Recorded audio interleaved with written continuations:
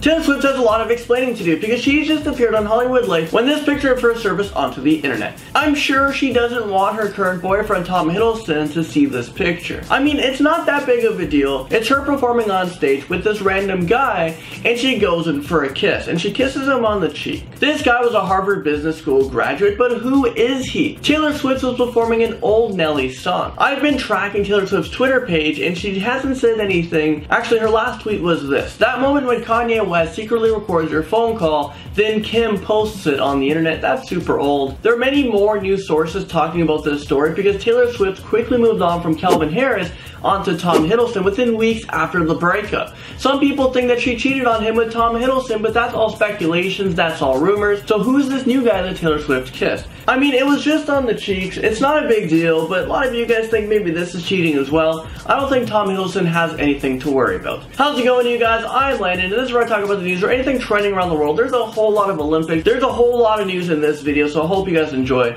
Okay, so in the last video, I asked you guys, who is your favorite up-and-coming YouTuber? And this is what you guys did right here. Today, let me ask you guys, what event of the Olympics are you most excited to watch? Or if you don't like the Olympics, why don't you guys like it? Okay, so there's so much to talk about today, so let's not waste any time. Let's get right into it. There was a horrifying moment when a French gymnast was attempting a double backflip during the qualifying round during the Rio Olympic Games when he snapped his leg. It went and you can hear it. His bone looks to be snapped in half. The sound of the injury echoed around the arena and the crowd was very shocked. The French athlete was just seen there laying on the mat holding onto his legs in so much pain. A medic team quickly ran to his aid. The medic team put him onto a stretcher and then they walked him off from the area. You can see him waving in the air to his fans just to let him know that he's okay. The crowd was cheering him on and clapping. After he was put onto a wheeled cart and the medical team put a leg brace on his leg and then he was rushed to the hospital. I really do hope he's able to recover and compete again. He says he will compete at 2020 Olympics. It just sucks that this year his Olympic dream has ended. Canada, my country, has just won their first Olympic medal. It was a bronze medal in the women's 4x100 meter freestyle relay race. Penny Olympian won the medal, and she actually won Canada's second medal as well. I mean, yes, good job. It was a silver medal in the 100 meter race. It was a butterfly race.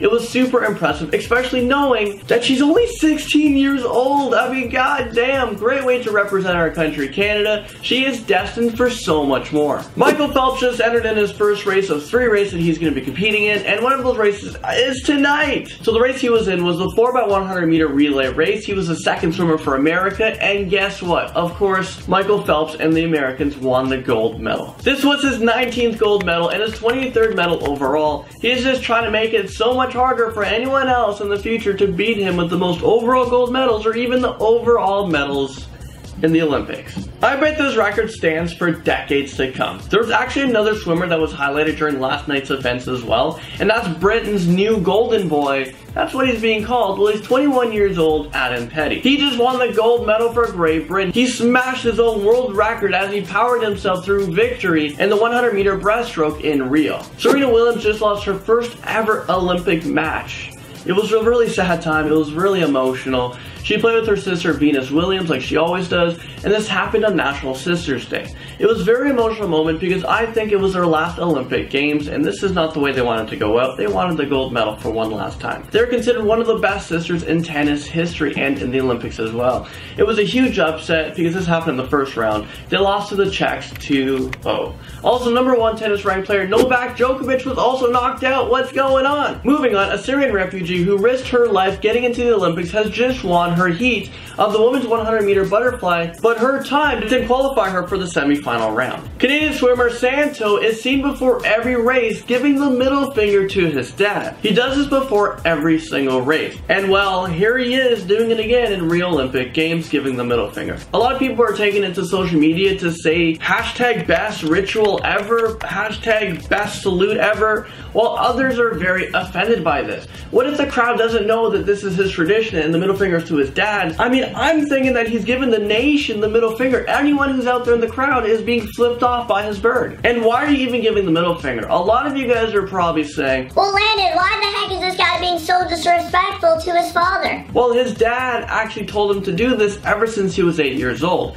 And Santo has been doing it ever since. So the meaning behind it, I don't know. Moving on, Dr. Ivo Pitanga, the man who invented the Brazilian butt lift, has just passed away at the age of 90 years old. And this is the day after he carried the Olympic flame at the Rio Olympic opening ceremony. Dr. Ivo was considered as one of the world's top plastic surgeons. Okay, beach volleyball is being called the hottest ticket in town in Rio right now, and that's because tickets have been selling out, and it might be because a lot of these Olympic athletes who play beach volleyball, well, they're super fit and they're super hot. You get to see these ladies and men in bikinis or topless hitting around a beach ball. To play beach volleyball, I've played before, it's actually super hard and you gotta be in great shape. It's so hard to move out there in the sand when the sand is just keeping you down. You need so much endurance, you need so much power as well. Okay, so the medal count at the time of this recording, of course, because the Olympics is just going on and on and on. There's so many events, so many amazing events. The United States has the most gold medals, and for the gold medals, well, they're actually in a three-way tie with China and Australia,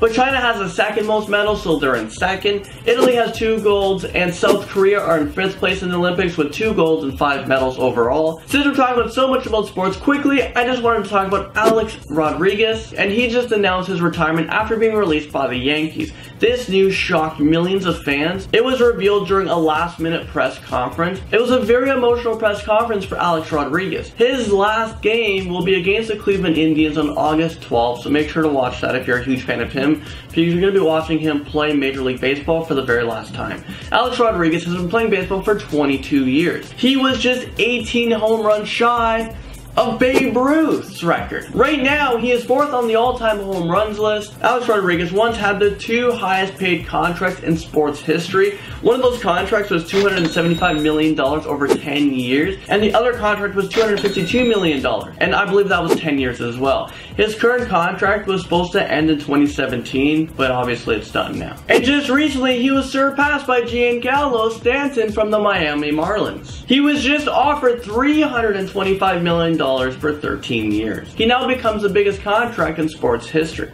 Getting back to Alex Rodriguez, after 22 years in the league, he's definitely going to be missed. He will now become a New York Yankee advisor. Over the box office on the weekend, it was no surprise, Suicide Squad found themselves on top. They brought in $135 million over the weekend. The budget for the movie is $175 million, so they've almost made their money back. Well, that's just North American. Worldwide, they've already made their money back. I did go see the movie, and you know what? I thought it was amazing. It was actually a really, really good movie. I highly recommend it. Second at the box office was Jason Bourne. The movie is in its 2nd week, and it's still going strong. It brought in over $22 million.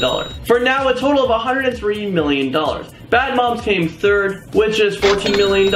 Again, that movie's in its 2nd week, so that's actually pretty good. 9 Lives that came out didn't do as good in theaters. The movie made around $6.5 million. A movie I'm looking forward to watching is Don't Breathe. Guys, money's probably in there.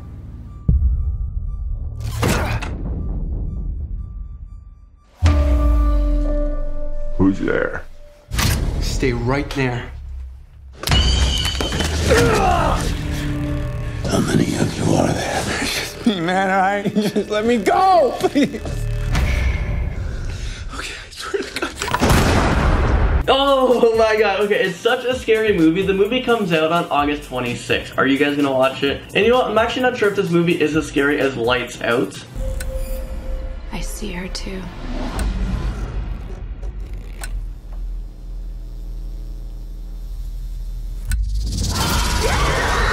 Okay, that movie is just so damn scary, and possibly the scariest movie ever. Have you guys seen it? What did you guys think? Well, that's it for me, guys. Thank you guys so much for watching this video, and I'll see you guys in a little bit. So thank you guys so much for watching these videos. If you guys liked the video, don't forget to hit the like button. Also subscribe as well. Land Production, for you guys are going crazy on here. You guys are blowing up this channel. We're getting thousands of subscribers daily, hundreds of thousands of views daily. Let's see if we can get to 1 million daily views. Let's get to 1 million subscribers as well. Let's grab that plaque for all of us, for the community here watching. Thank you guys so much for everything. If you want to continue watching, there's 2 videos right here. Give one of those a click and continue watching news videos, and I'll try to keep you guys as informed as possible. That's it for me, guys. I'll see you guys tomorrow. Bye.